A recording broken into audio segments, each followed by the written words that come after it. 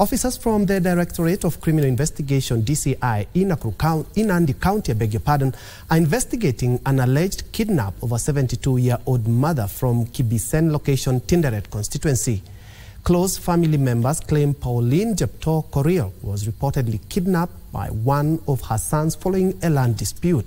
The son is said to have opposed a family decision to lease their ancestral land to Karebe Mining Company. The family is expressing fear over the safety of their mother, who is said to be frail and ailing.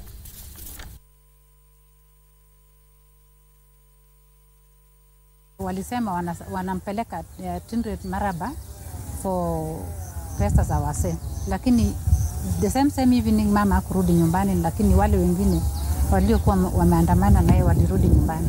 Mpaka leo bado tunamtafuta na hatujampata. Nashuku ni maneno ya shamba, sababu tulishapatia Karebe land holdings ama equatorial land holdings, tukalish shamba ya mama kwa minajili ya kutununulia shamba lingine na kufanya pia ujenzi, ambapo hata tayari sahi materials zimewekwa pale kwa shamba lililonunuliwa pale Katumo. Tunashangaa sasa venye mama anafichwa na venye alikuanga mgonjwa mpaka anakaa akili si timamu vizuri.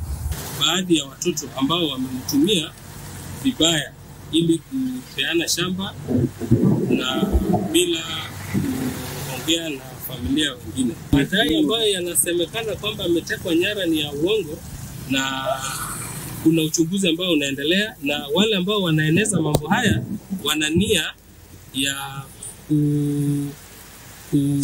kuzuia uchunguzi ambao unaendelea.